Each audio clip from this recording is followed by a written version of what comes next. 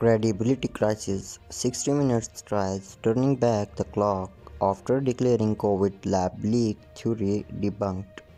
CBS News Scott Pelley said attack on the Wuhan lab were the result of political disinformation campaign.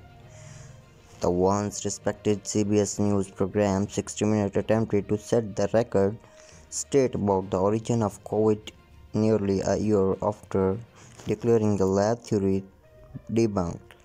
In recent days, the theory that COVID originated from the lab leak in Wuhan has been embarrassed by FBI Director Christopher Wray, and a bombshell report indicates that the U.S. Energy Department believes the virus likely started in the lab.